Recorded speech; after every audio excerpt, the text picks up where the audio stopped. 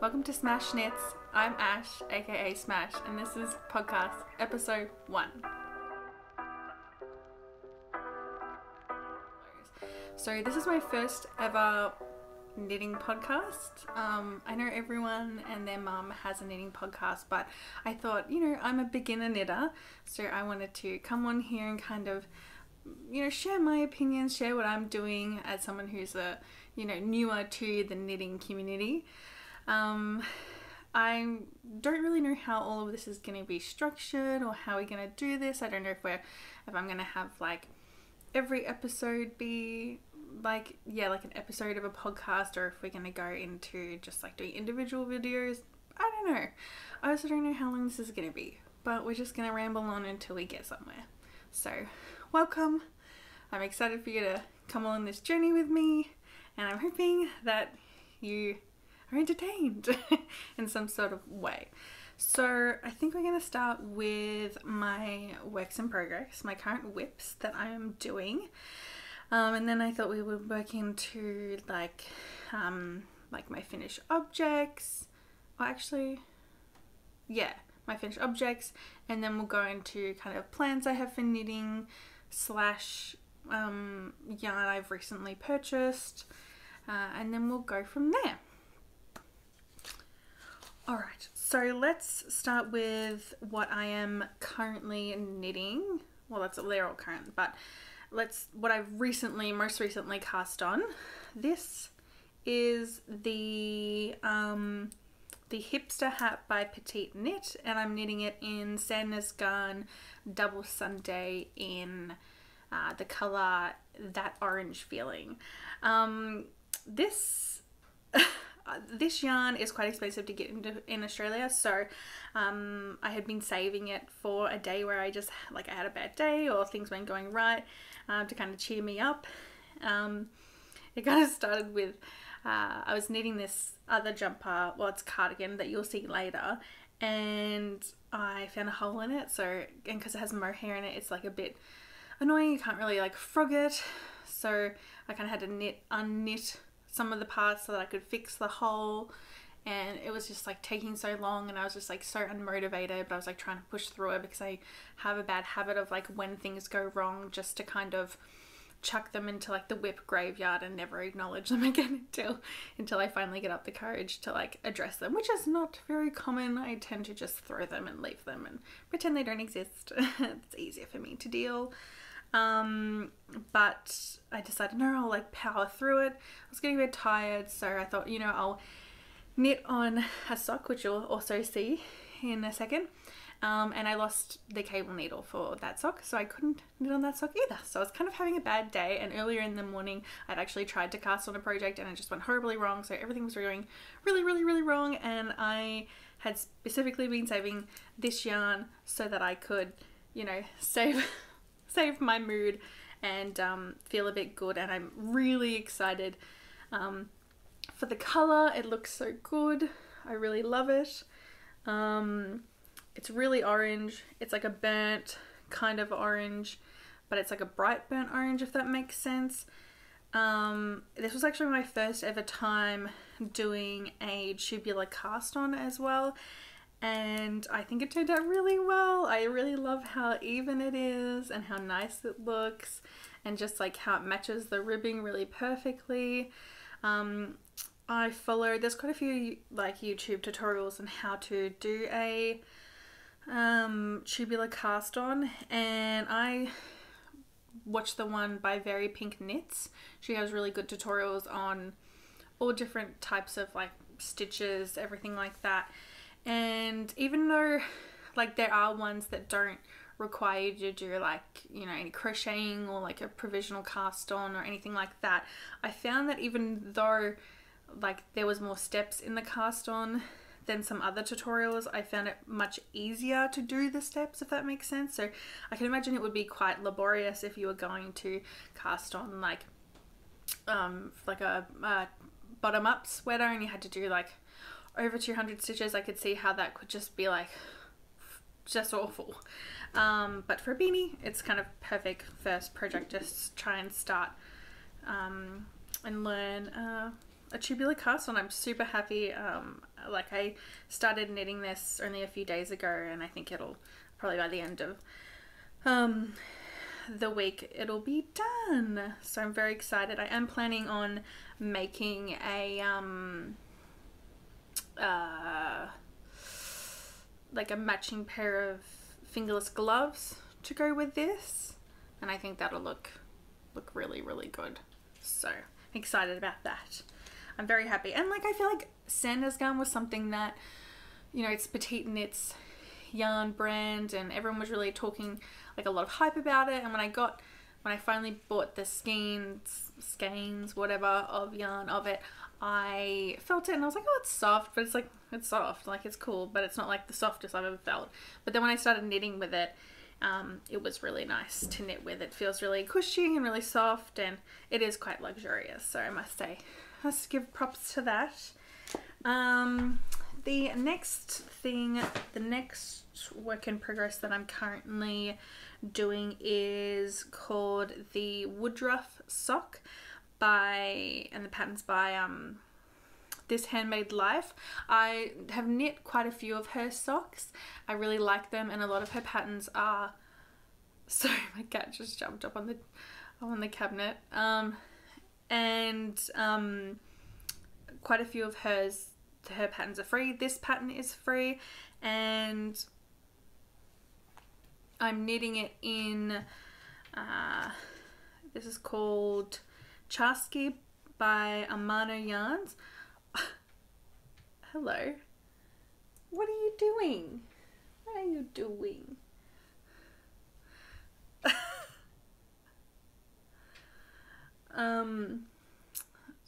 This is Bagel. She's just gonna join us for a little bit.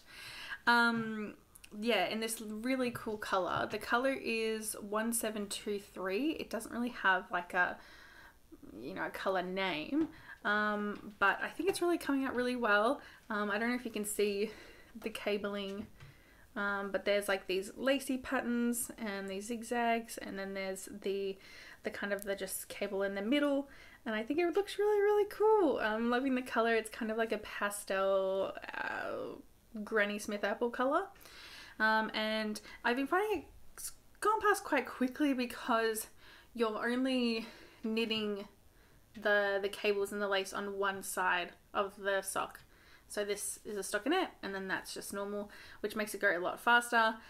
One of the whips you'll see is also by This Handmade Life, and I really did enjoy knitting it, but because the lace pattern was like all the way around, it did kind of drag on a little bit. So I'm very excited about these. I'm very happy with it. It's a great pattern.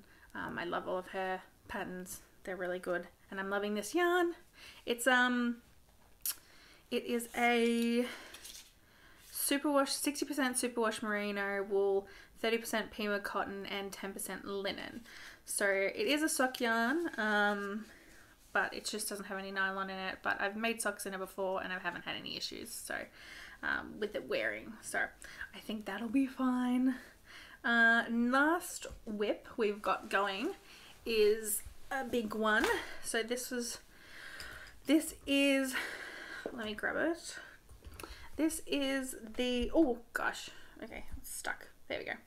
This is the Novice cardigan. I don't know if you can see that very well. It's very hard to show cardigans on the toe. By PetiteKnit. I wonder if I can, yeah, does that show it better? And it's the Mohair edition, so it's like an 8-ply, and I'm knitting it in these two, which is Rosarios for Merian, and this is 100% merino wool, and then I'm pairing it with Gepard Kid Setter, which is 70% Super Kid mohair and 30% silk. So knitting those two together.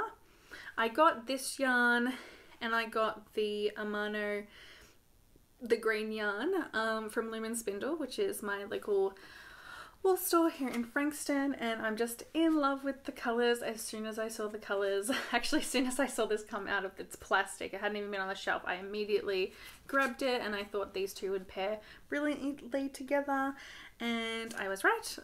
Well, I like to think I'm right, because I am just loving how this is looking. Like, I'm loving the fuzz, I'm loving the purple. It's like not kind of like too bright, but it's just bright enough. It's lovely, and the actual fabric it makes is so soft and nice. This is my first cardigan I've ever made, and it's coming along really well. I'll see if I can chuck it on for you so you can kind of see how far I've come and what it kind of looks like.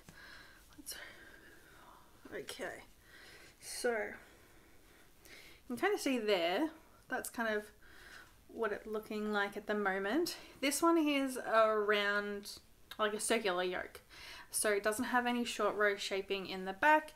You just increase every kind of little section, and then you just keep knitting down until you get the length that you want, and then you knit the sleeves, and then you do the button band. So yeah, I'm really loving it. I have a bust measurement of 127 centimeters, and I picked the 3XL size.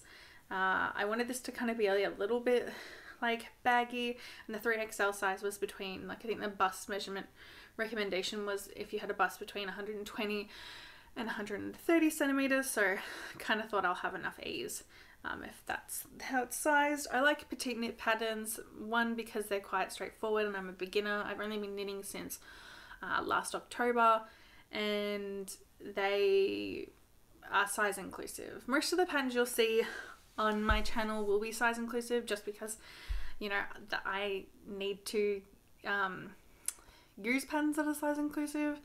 So it really frustrates me when they're not. I feel like in this day and age, like, it shouldn't be so hard to write a size inclusive pattern, but is what it is, I guess, sometimes. But I'm really, really loving it. I'm so excited to finish it. Right now I am just like knitting the body, so it is kind of taking forever, but I'm trying to like push through it. Yeah, but we'll see. We'll see. I might have to do a sleeve just to kind of entertain myself for a bit. But yeah, so those are my current whips that I've got going on. And then we've got some finished objects, which is always fun. So these here, I'll just get these looking good. I have already worn these, so if they look a bit misshapen, it's because I have already worn these. But these are the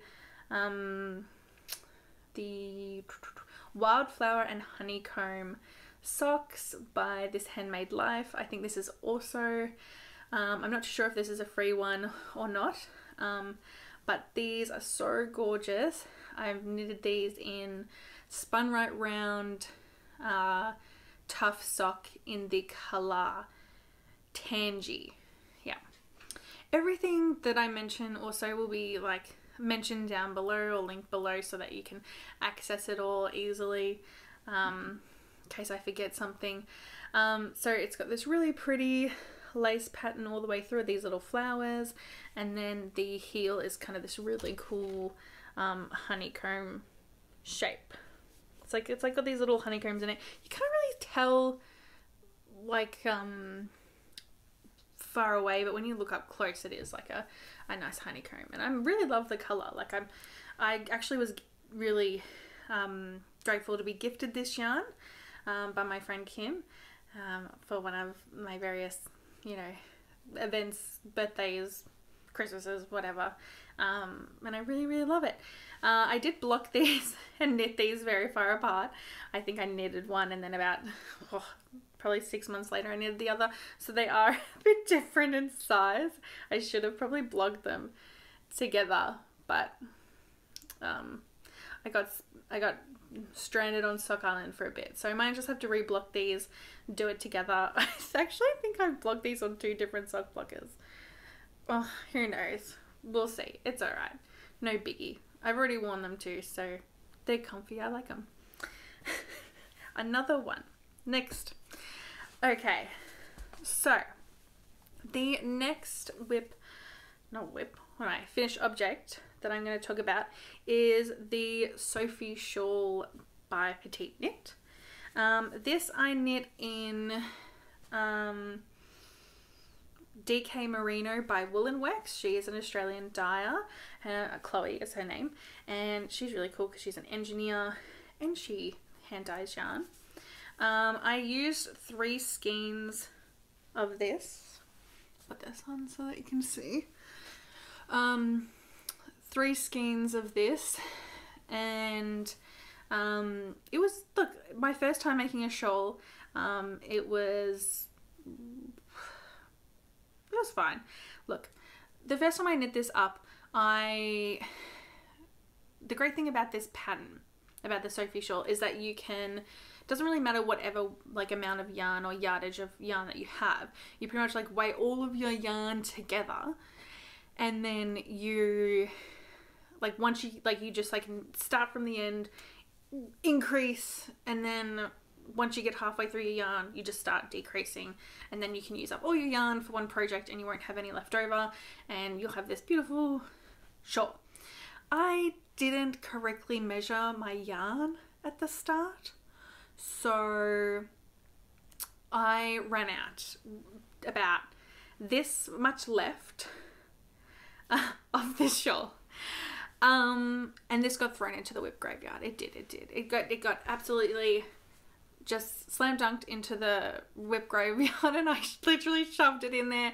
I didn't want to hear about it. I didn't want to look at it. I was so mad that I had gotten that far, and this was one of my earlier projects, so I wasn't as fast of a knitter, so this was taking me a while to get through, because I was like learning how to do certain increases and decreases, and how to do the I-cord edging, and all at the same time. So when I got that far into the project and then had like 4 inches left and I ran out of yarn, and you can't, like, I couldn't buy more of it, I was so mad. I was pissed. So I really was, you know, not in the mood to ever see it again. But at my local yarn store, one of the lovely ladies there said that, you know, frogging back is taking control. And I really like resonated with that. So I went home and I decided to frog this. And I decided to frog the whole thing because with hand dyed yarn, it is beautiful, and there's so many like unique colors. I think that's what makes it really special. But one thing is that, like, obviously it's very hard to get consistency, especially with like variegated or like very speckly yarn. So one of the skeins was like very pink, so, and then the other 2 were really orange. So the way I had originally knit it, I had knit it like using the pink skein first and then the other 2 orange, and it looked really weird. Like it just looked really uneven. So at least frogging the whole thing back gave me an opportunity to like split the pink skein and do that on the ends, and then do the orange in the middle. So and I really love it. Like, I got so many compliments on it, and I actually went to like a crafternoon earlier in the week where Chloe kind of like hosted it, and I wore it there, and she was really happy to see her yarn being used, and so that was really cool. That was a really nice moment, because like a lot of the time you don't get to like meet the dyer of the yarn unless you're like at a show or something like that. So it was really special. I really liked that, and it's really warm, like so comfy. I'm super happy with it. It's super soft, and the more I wear it, it gets softer and softer. So I'm super duper happy with how this looks, and I probably would make another one. Like, I probably would, definitely. So that's really nice. All right, so now we're gonna get into some recent purchases of yarn, which happens quite frequently. I can't help myself. Especially I bought quite a bit of yarn from Woolworks at the craft afternoon. I didn't know she was going to be selling it, so when she was, I was like, oh, like I had mad FOMO, and I had to, and I got a lot. I went crazy. I went too far. I have no self-control. Like, it's the same thing. Like, probably in the future, probably like the near future, I'll do like like digging up my whip graveyard so that you can see just like how bad it really is. Like, it's bad. I just, like, as soon as I make a mistake, I'm just like, nah, it's gone. I don't want anything to do with it. I just don't have the patience to fix things. Not a good habit. Anyway, let's start with what I've been kind of teasing over on this side. So this is the DK Merino by Woolen Works, and it's in this amazing, just like really bright, like it's like hot pink, but like a cool tone hot pink. So it's kind of like a mix in between like a hot pink and a neon pink. And I saw it straight away, and I just immediately just, oh, my eyes. And I just kind of saw it, and I was like, ooh, that would be really cute. It's kind of like a slutty pink.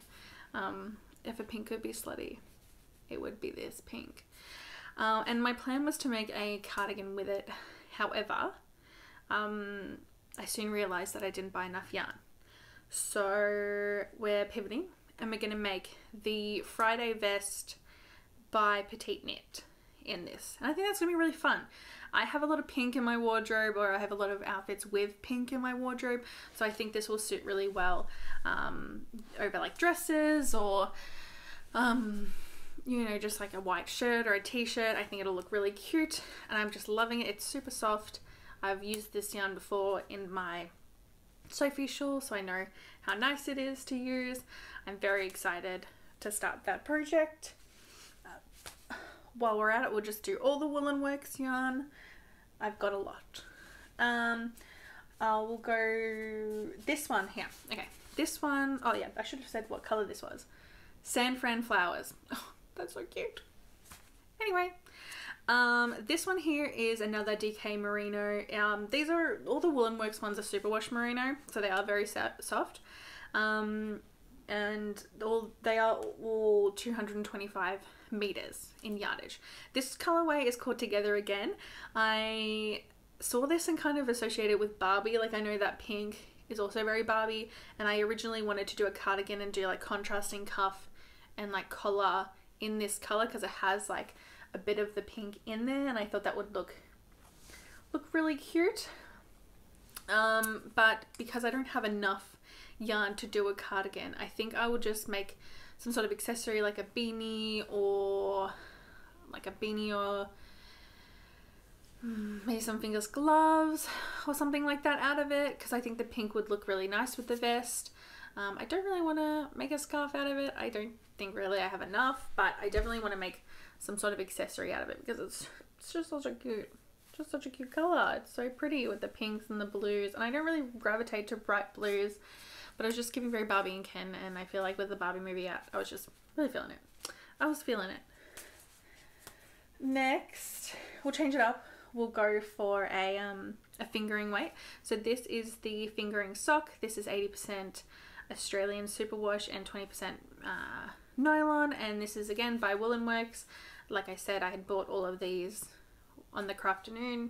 This is called Birthday Balloons, and this is just such a pretty kind of like faded, like it's like pastel, but it like fades into the other colors. It is really, really nice. It's beautiful. I am going to make a sock out of this. I'm actually going to make the Cider House sock by what's her name? Summerliko, and this is going to be for my mum. So hopefully my mum doesn't see this. It doesn't matter. She knows I'm making her a sock. It's fine. I'm going to make her this like the Cider House sock in this colorway. I'm not going to do like the cuff with the stripes in it. I'm just going to do a cuff in this color and then do the rest in this color as well. I think because it's such a light kind of fade, the cabling will show up really well. And you get 400 meters in this, and they're just so soft. It's so soft, and it's so beautiful. I I bought one for my mum and then I immediately went back and bought one for myself because they're so pretty, and I was going to be really jealous if my mum got this and I didn't have one too. So, here's what it is. Lastly of the woolen works. I know, it's like going on forever. What, am I sponsored by Woolen Works? No. But do I love that yarn? Yes. This colour is called Meia's Bird. Again in the DK Merino. And I can't with these colours. Oh my god. It's so pretty. It's so pretty. I love these colors. Like, I love these colours. There's oranges, it's like pastel, it goes into like the pastel pinks, it's got the blues, it's got the purples, it's divine.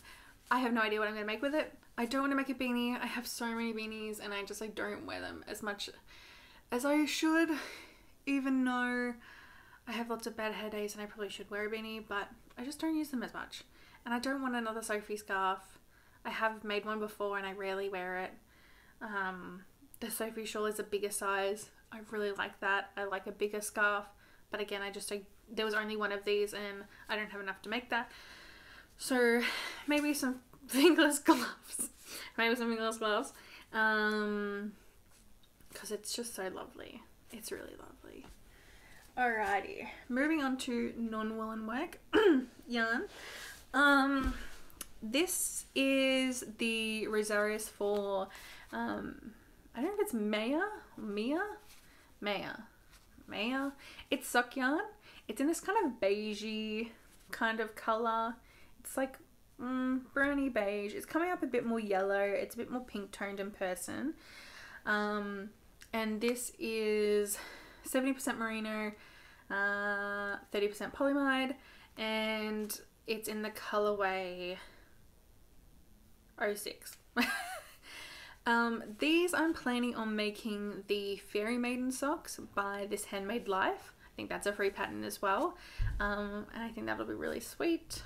I've had that pattern actually for a while. Tried making it with a different yarn. Actually this Woolen Works yarn that's called Pink Petal Pie, and this is gorgeous, but I just couldn't see any of the cabling. Like, I couldn't see anything. Like, I might as well just knit a vanilla sock because I couldn't see shit. And which is really annoying because I really want to use this, but I have no idea what to do with it. It's so pretty. I just don't know what to do with it. So I thought this would be better, a bit more plain, to be able to see the beautiful kind of cable lace detail in it. Next, I got this Rosarios for TEC, which is called Total Easy Care. Now this is 100% wool, but it's been treated so that you can like wash it in the washing machine. Sorry, but it doesn't say it's super wash wool. It just says it's wool. It's super soft. It's really nice, and this is kind of more that like bubblegum pink, like pastel bubblegum pink. And with this, I'm going to, oh yeah, it's in color 04. And I bought the Rosarios, both these, at Loom and Spindle in Frankston. They have an online store, so if you're not in Frankston but you are in Australia, you can just order this online. They're really great there. Shout out to Andrea. I love you, girl. This is DK weight. Did I say that about the other one? That's fingering. This is fingering. This is DK weight. It's a 50 gram skein and you get, God knows, 125 meters per skein. And I'm gonna knit the Marisia cardigan by, I don't know how to pronounce her name and I don't want to butcher her name because it looks like a lovely name, so I'm just gonna put it below. I saw Knits by Mandy make this in Dusty Artichoke by Knitting for Olive, and I loved the kind of faux cabling. I thought it was so gorgeous. I really wanted one for myself, but I am not ready to invest in knitting for Olive yet, just because the shipping to Australia is mad expensive. So I can't justify. Also, I'm very impatient, so I just couldn't imagine how long it would take to get here. Even though by the time I finish all my other whips, it probably will get here in time. I really want to, I just haven't bitten that bullet yet. even though everyone says really great things about it. Anyway, I try to shop local when I can. This, I wanted to do like a bright color. Again, I'm going like a pink. I have a lot of pink in my wardrobe and I have a lot of things with pink in it. So I feel like this would match really well. And I wanted a light color so that you could really see the faux cabling. I think it's just so pretty. I'm very excited for that. I've kind of like started this cardigan and I've got like cardigan brain. And I just want to do more and more and more. And then finally, I've got this one here. This is the, again, this is the Payuma by Dyeing House Gallery. And this is 100% extra fine merino wool in this really beautiful color. And what is the color actually? Lily of the Valley. Oh, that's so nice. And it's so soft. I got this also from Loom and Spindle.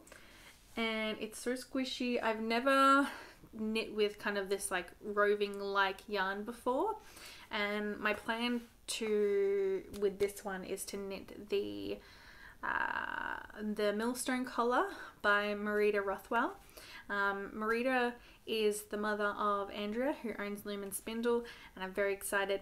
This is thinner yarn, like the gauge for this yarn is smaller than what she's got in the pattern, but I'm just going to hold it double to make the collar, and I think it's going to look really, really nice. I love this color. I think it looks good with my brown hair, and I think it's going to look really, really well. Really well. And I think that's everything actually. I think that's all I have to share. Yeah, so thank you so much for joining me on my first podcast. This is exciting and it is new, so I might be a bit rough. So if I'm kind of like not looking at the camera or things are a bit all over the place or I haven't mentioned anything, everything, all information will be linked down below or will be up on the screen. And hopefully I get just like more into doing this, and I'll be releasing more episodes in the future. So thank you so much for listening, and I'll see you next time.